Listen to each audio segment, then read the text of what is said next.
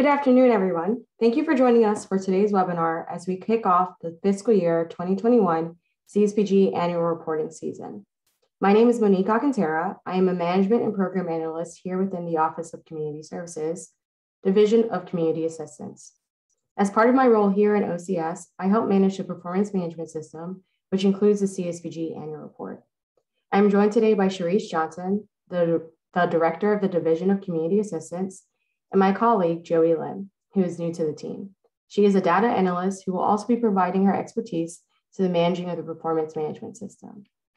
Before we get started, I want to provide a few housekeeping rules. We have muted everyone upon entry and ask that everyone remains muted throughout the webinar. Please feel free to ask questions throughout the presentation in the Q&A pod. We'll try to answer all questions at the end of the presentation. For any questions we are unable to answer, we'll provide additional guidance in future webinars. The chat function is also available, but we will primarily focus on answering questions submitted through the Q&A pod. This webinar is being recorded and will be posted to the OCS CSBG webinars page. During today's webinar, we will provide an overview of the annual report, review the reporting requirements. Please note these remain the same as last year. Go over the timelines and process, provide guidance about the new requirement to log in to grant solutions through login.gov, provide the upcoming webinar schedule and your OCS contacts, and lastly, but not least, we'll have some time for questions and answers. And with that, I'll pass it over to Sharice Johnson.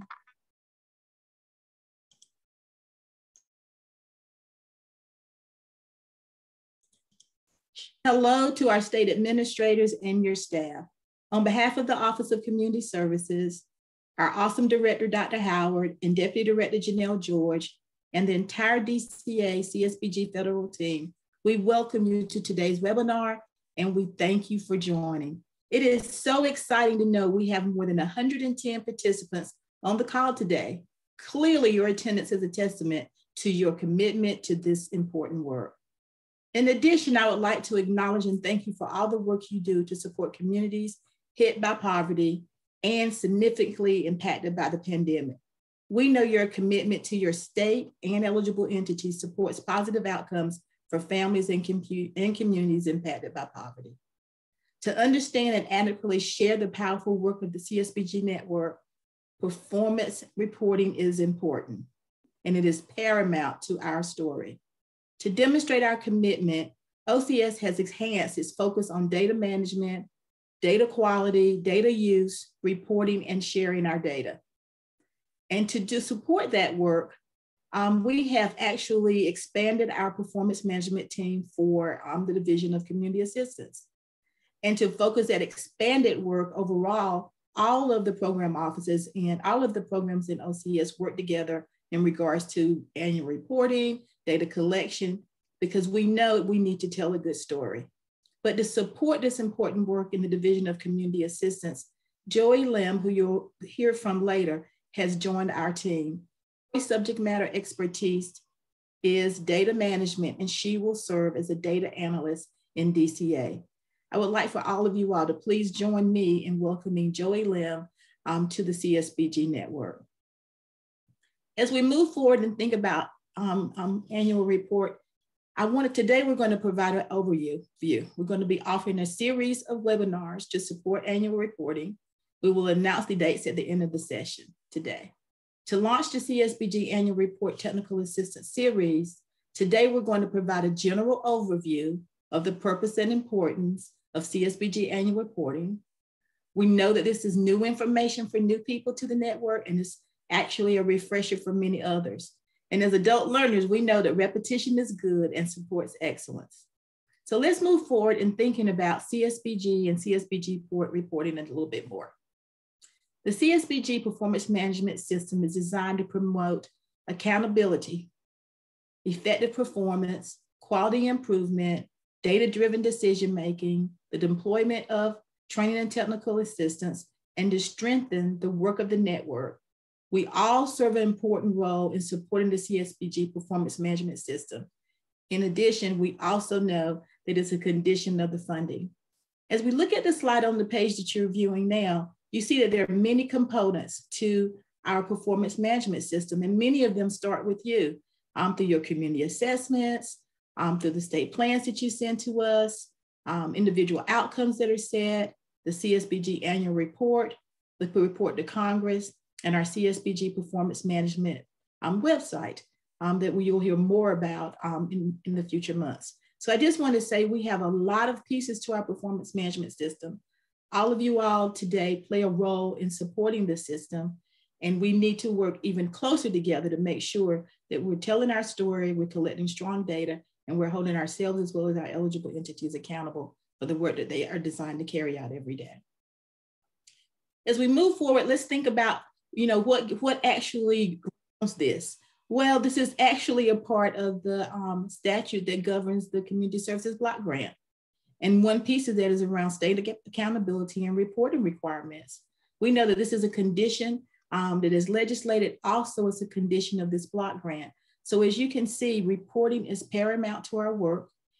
All states, territories must report, and we need to make sure that the federal office is trying to make sure that we provide you with the guidance and support so that you can successfully give us the data that we need, use the data on a local level as well as the state level to carry out work, but we must meet this legislative requirement. And we thank you as you pay attention to some of the things that we will discuss today. So let's talk about the why.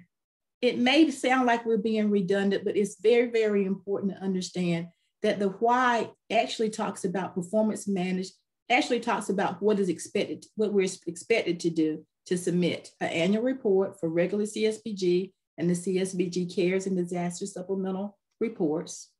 And we know that that was a lift, given the unique challenges of administering these funds, which have been particularly pronounced during the pandemic. OCAS wants to ensure that we think about how we collect information across these reports, and we're trying to figure out ways to make it as streamlined as important. And it also to coordinate with you all and with all of our states, and you coordinating with your eligible entities to make sure that we're getting the best information possible. We know this requires from service delivery planning to implementation and reporting to continuous quality improvement. That's the why. As we collect information, we're better able to plan. We meet our accountability responsibilities. We talk about our implementation strategies and best practices, and we have an opportunity to make sure that continuous improvement is a part of our thinking so that we can make sure we're providing the best services possible at a community level and that we're meeting the intended outcomes of the block grant. I do want to say that we have provided quite a bit of tools.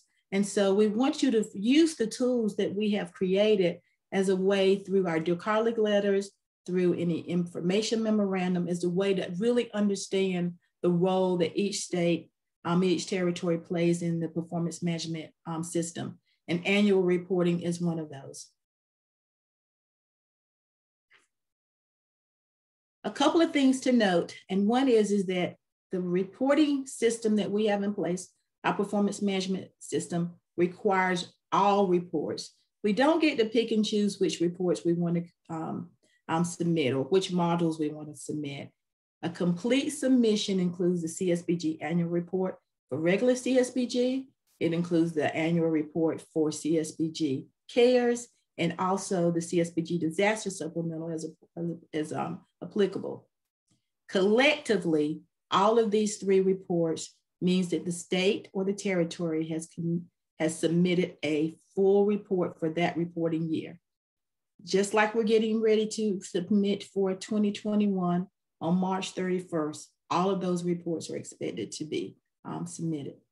I think the great thing is that the reporting requirements for 2021 reporting have not changed. So you'll be able to build off on what you learned last year and any kind of troubleshooting you've done over the last year.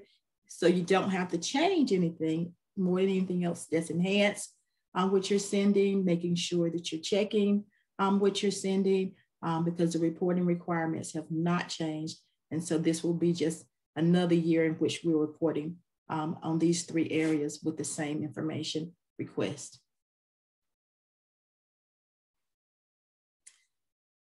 So first of all, we're going to start with module 1. And I know that I'm not going to read what's on the slide, but I do want to just make reference that all of the modules are very important.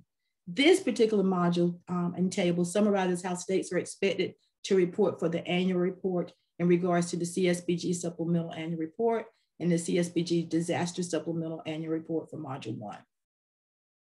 As you recall, Module 1 provides key information on how funds were distributed across eligible entities and state assessments of compliance with organizational standards.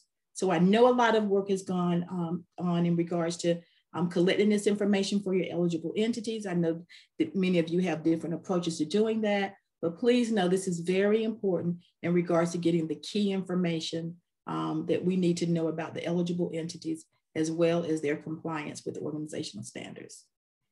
When we move over to Module 2, no changes as we mentioned before, but the module is a way to communicate information on how resources were allocated for each eligible entity. And I'm sure you know that financial management and integrity are a huge part of the work we do in meeting our compliance requirements.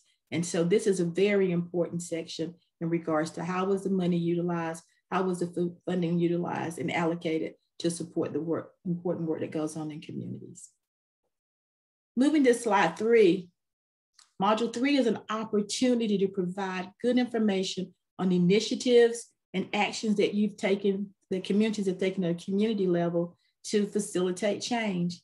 But we've not been able to communicate back with you on all of the successes of Module 3. We know that there's a lot of important information that goes into Module 3. We hope in the future that we'll be able to provide more feedback and highlight a lot of the things going on in Module 3. But you please use this as an opportunity to tell your story, to give an example of a special project that you're implementing, and also how that work is going to change and transform communities. So don't shy away from that, but just report out on it. And as we enhance our data collection, assessment, and analysis, we're going to be able to share with you what we're learning from those submissions. Quickly to Module 4. Module 4 provides more granular data at the individual and family level and answers key questions of who CSBG eligible entities are serving.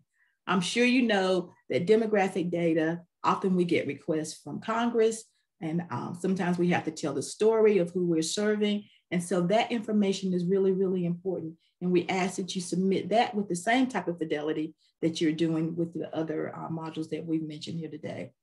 And any other services provided also are captured on population served in Module 4. Everything that I've discussed today is really a refresher. We ask you to use the resources that have been provided to remind yourselves of what that reporting expectations are. And if you are new to the network or a new state administrator, we ask that you read the information that we've provided, reach out to us if you have questions, because our objective is to make sure that we provide you with the best support, information so that reporting is successful. We have enhanced reliability in our reports, and we're able to tell all the great, talk about and tell the story about all the great work we do in the CSBG network. And at this time, I'm going to transfer this over to Monique Alcantara, who's going to talk about the timelines. Monique.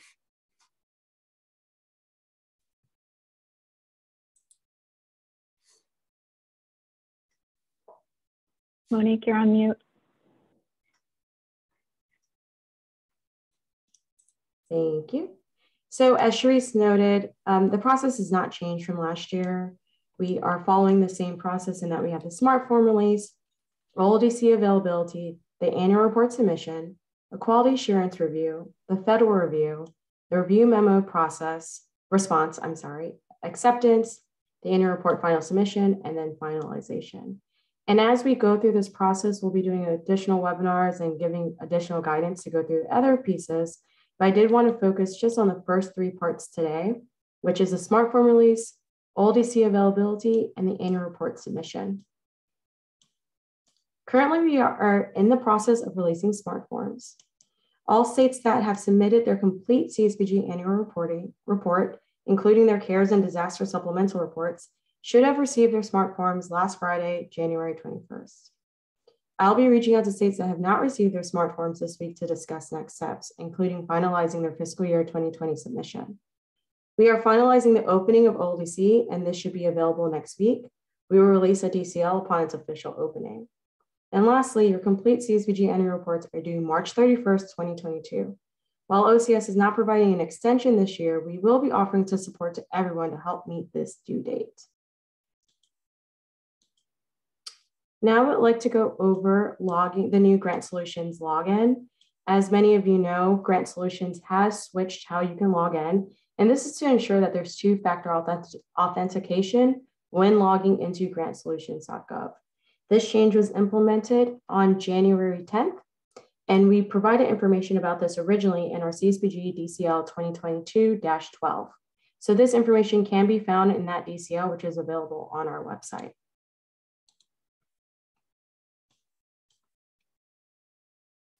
So if you are logging into Grant Solutions, you have to use login.gov right now. If you do not have a login.gov account, we ask that you create a login.gov account, and then you link your OLDC account to that login.gov account. New users must still request an OLDC access by sending an email to myself and Nikki. If you already have a login.gov account, then you just need to link your account from grantsolutions.gov. So we will walk through how to do that in the next few slides. And again, one other thing to note on this is that the login.gov email address must match the email that you have for grantsolutions.gov. So if it's a different email, you're not going to be able to link it. So that would either mean that you have to request new OLDC access or create a login.gov using your work email address. So step one, you would log into login.gov, your account. Again, you must be using the same email address associated with your Grant Solutions account. And we only say to do this step first because if you already log in, it just makes the rest of the linking process easier.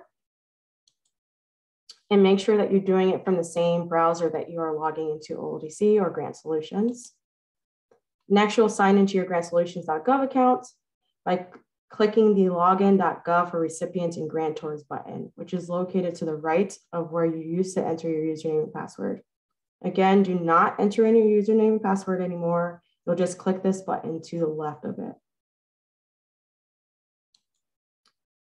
Next, I'll ask you if it's your first time to verify that the information is correct and click agree and continue.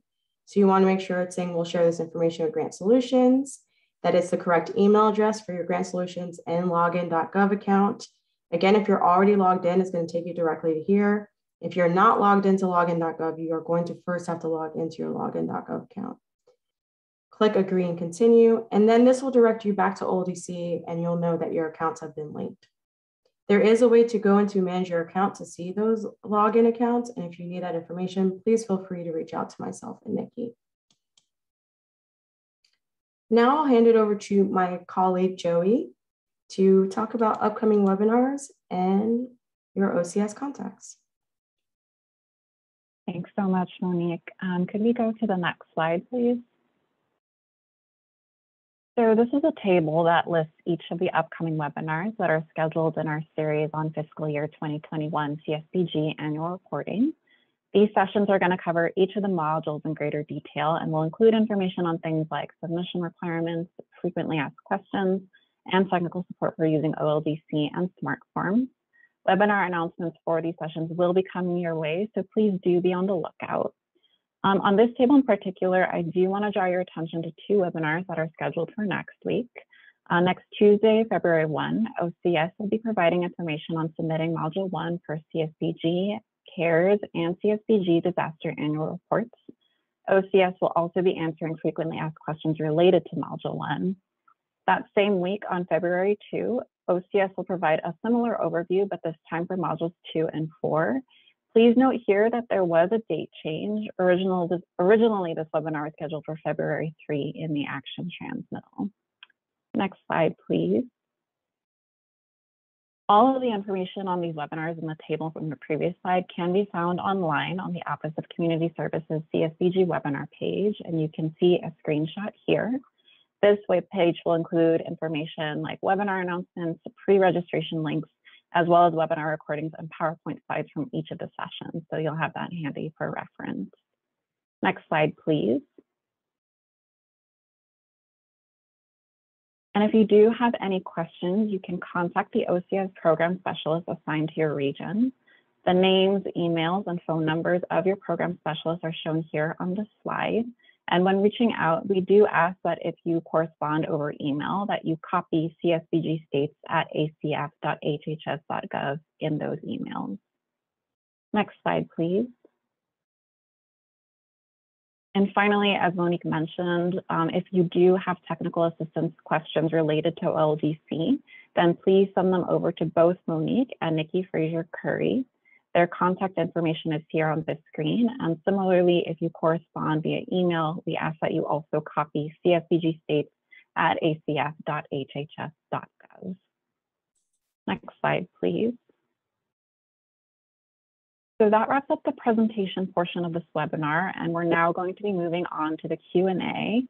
I'm going to be monitoring the questions that came through in the Q&A pod, and we do ask for incoming questions to please direct those there just for ease of facilitation. And just as a reminder, you all were muted upon entry, so please do stay muted throughout the webinar. Great, let me go ahead and move into some of these questions for you, Monique and Sharice.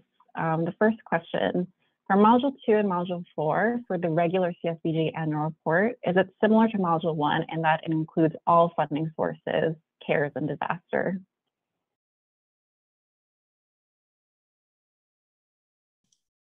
Sure, I'll answer that question. Yes, Modules 2 and 4 are similar to the regular CSBG annual report. And so all funding sources, including CARES and disaster, should be included in your regular CSBG annual report for Modules 2 and 4 as well. Thank you, Monique. Related to technical assistance, someone asked if we are having issues linking our login.gov account with Grant Solutions, should we reach out to OCS or the tech support on login.gov or Grant Solutions for assistance? So you could first reach out to us about it, and if we can guide you through the process, we'll try. We are going to ask that you set up an actual meeting for us because we want to see your screen so that we can better guide you through that process. Or once you send us an email letting us know that you're having issues, we'll set up that meeting. And if we're not able to help, we'll make sure that we get you the best person to contact in order to help you link those accounts. Great, thank you, Monique. There was a question about whether slides from these webinars will be shared, as this person cannot attend some of these dates. I can answer that and say that yes, they will be shared. They'll be available on the CSBG webinar website. Someone also asked whether we could put the link to the webinar schedule in the chat. I think we can link to the webinar website where you'll have that information available. Great. And there's a question here. Can you provide any general guidance or tips on separating out CARES from regular annual report numbers? This person is thinking specifically for Module 4, Section C, characteristics. So I will try my best to answer this question. We'll also make sure that we go into more detail in our February 3rd webinar. The short answer is yes, you can use a percentage, but as specific as you can, the more specific you can be, the better. But again, we'll make sure that we go into detail into this question on our February 3rd webinar. Great, thank you. Sorry, February 2nd. Thank you, Monique. There is a question here. Are CAAs only reporting services in the Module 4 CARE supplemental report again this year? Yes.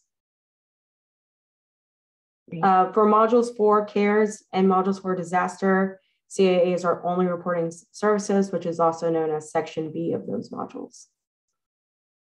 Thank you. Will there be another extension for CARES expenditures? As you know, the states are struggling to spend the CARES CSBG funds, and now the funds must be expended by September 30, 2022.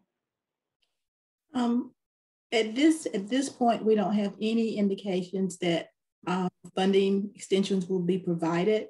And if we will take this back, and if we hear that there are opportunities for that, we can say that we've had at least one question from the network.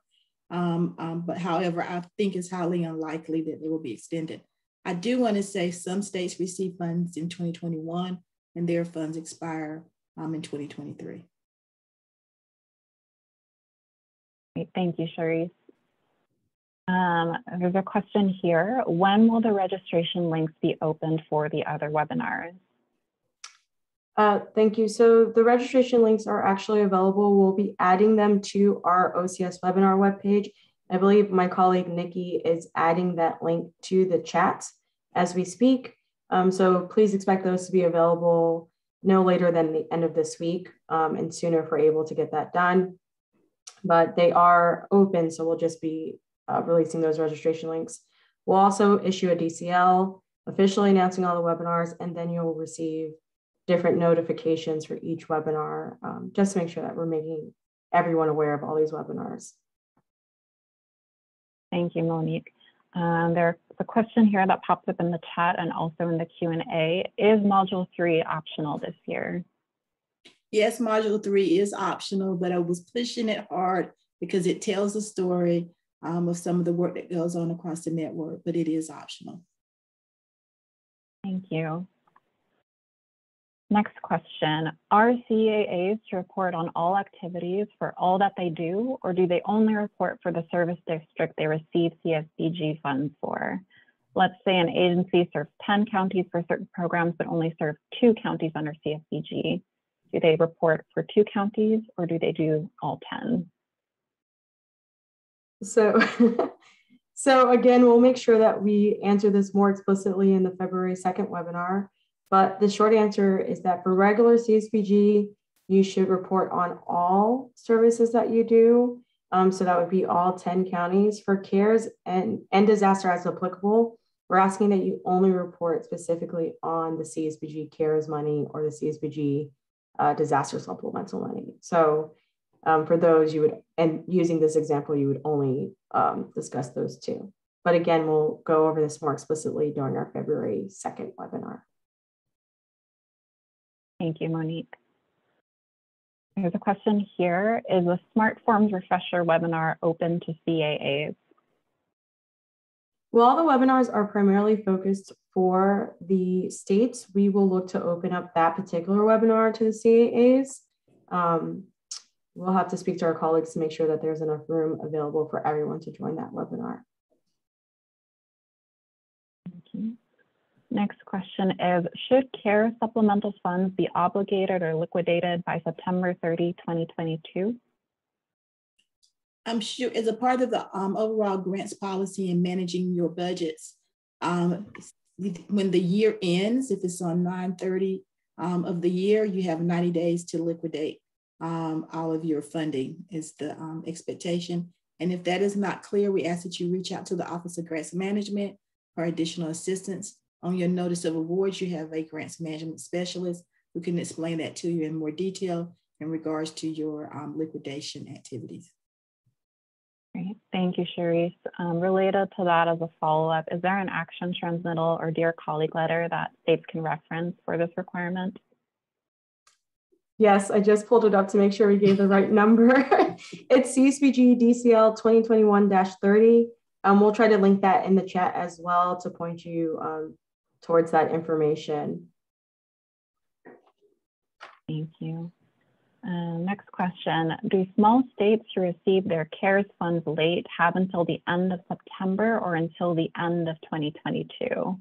This person just heard about the 2023 deadline. That is for small states. And that was for September.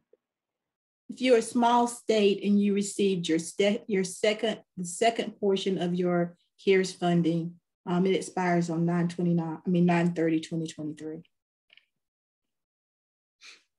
Thank you, Sherry. Just recommend that you refer to your notice of award for additional clarity on that, as well as any DCOs that we sent out in regards to obligation and liquidation dates of CARES funding. Thank you. This person would like to confirm, for states who received CARES in 2 allotments, is the second one still to be expended by September 2023? Yes. Thank you. This next question.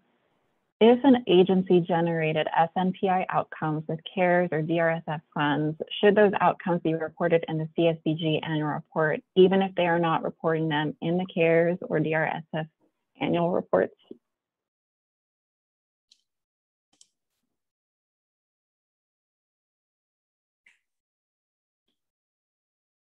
Should those outcomes be? Yes. If an agency, I just want to make sure I'm understanding the question. If an agency generated. While Monique is processing that question, I do want to say when we're talking about spending out, there's an administrative piece and then there's what the eligible entities spend. The questions that I responded to were regarding to the funding for the eligible entities and not necessarily the administrative cost for states to administer program. We asked you to, and I think the person who put the comment in the chat focused on that. And so I just want to make sure everyone pays attention. There is a difference sometimes between the administrative end period, project period, as well as against the eligible entities spending out. Could be a distinction there. Thanks, Therese. Okay, sorry about that. So just for everyone's awareness, for states that are new or staff that's new, the generated FNPI outcomes, that is section A of module 4, and these are outcomes or family and individual national performance indicators. And for CARES and disaster, we do not require that you report on those, only on services, which is section B. However, though we're not asking you to report for them specifically for CARES and disaster, we are asking that you do include them in your regular CSBG annual report. So thanks for asking that question, James. I think it was a great question and hopefully provides clarity to everyone. Thank you, Monique and Cherise. I'm just scanning the chat to see if there are any other outstanding questions. There's one that applied to a question that was answered earlier. If a state hasn't received their SMART forms, when can they expect to receive them?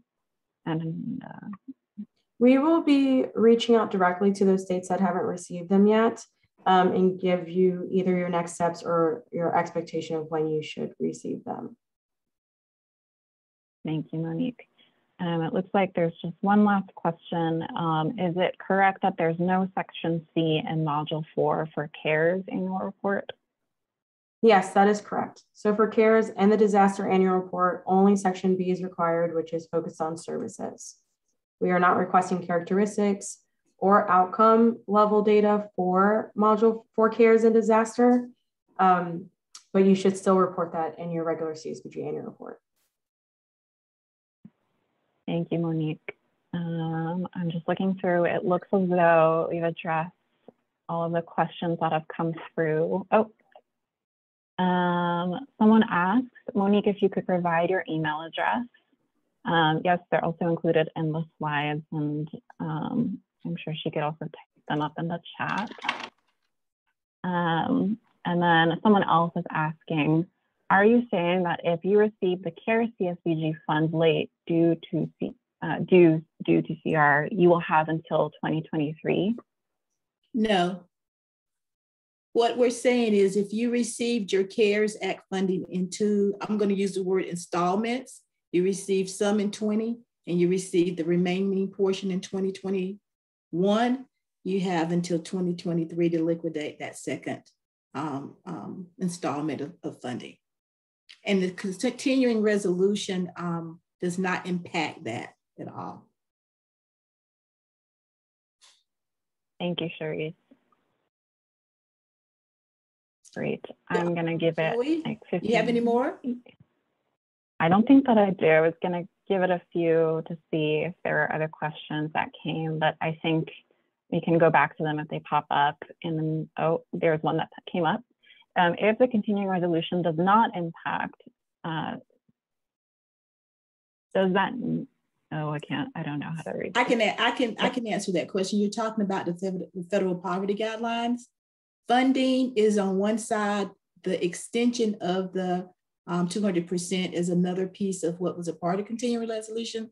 When I responded to the question, it was in regard to the question was around, do you still have additional time to spend out the money? The continuing resolution and the spending of the funding are two different things. but the poverty guidelines, I know you know, were extended. I think it's February 18th, if I'm not mistaken. I may have that date wrong. Continuing resolution will allow us to maintain that for CARES funding. Hope we get a full budget soon, but if not, we'll follow the continuing resolution and all of the conditions of provisions as we move forward and keep you informed. Great, thank you. All right. Thank you. I think that's about it, right? Every time I say I want to close out. Someone asked one more question. Any update on the extension of the 200%? No, we don't have any additional information other than what you have available to you. We know that has been very important to the CSBG network because we know families are struggling, especially as a result of the pandemic. But as we learn additional information, we will share it with you. And we ask that, like it's obviously that you're doing, that you follow the legislation as well in regards to continuing resolution. But as soon as we find out anything new, we will share it with the network because we know it's important for you to get information. And we know it's important for us to work to make sure we serve families that are in most need. So very good question, but we don't have any updates on that. Thank you, Sharice. All right, I'm gonna wait a little bit to see. Okay, never mind. Thank you. If you have any additional questions, again, please feel free to reach out to us, to your program specialist, myself, Sharice. We're always here to answer any questions that you guys have. And we'll also use that information to inform future webinars. So do not be shy about asking any questions that you have. One other thing we want to provide is the fiscal year 2020 CSBG annual report status. It's currently under the federal review process. So if you remember that diagram I showed earlier today, that is the portion that we're in for the fiscal year 2020 CSBG annual reports. Please expect your module 2 and 4 review memos by the end of February. And we will be doing a webinar to go over those review memos on February 23rd, 2022. So we will be provide the registration link for that fairly soon as well. And with that, I'll hand it to Sharice to close us out. Thank you. Thank you, DCA team, Monique and Joey. I want to say, first of all, we hope this webinar was meaningful and helpful. We also want to make sure that you continue to provide us feedback so that we can continue to improve how we communicate. And we also want to, or I want to reiterate that reporting is so important. And we want to provide you with the technical assistance that you need to be successful in reporting, because when you're successful, we're successful in telling the story and meeting the provisions of the block grant. We want to make sure that you understand that we aim to post everything we do online so that you can refer back to it later, and that we're available, even if it's through office hours or if you request a meeting, to provide you to support your success. Because we know if you have the information that you need, that will definitely make a difference in how our reports are received. And we know that we also know that quality of reporting, the quality of the data, the timeliness of receiving the reports is paramount to the overall performance management system. So thank you for your time. Thank you for your commitment to this work. We're in it together. Everybody has a role, and we hope that we can support you as you support your communities. Thank you so much. And that ends this webinar.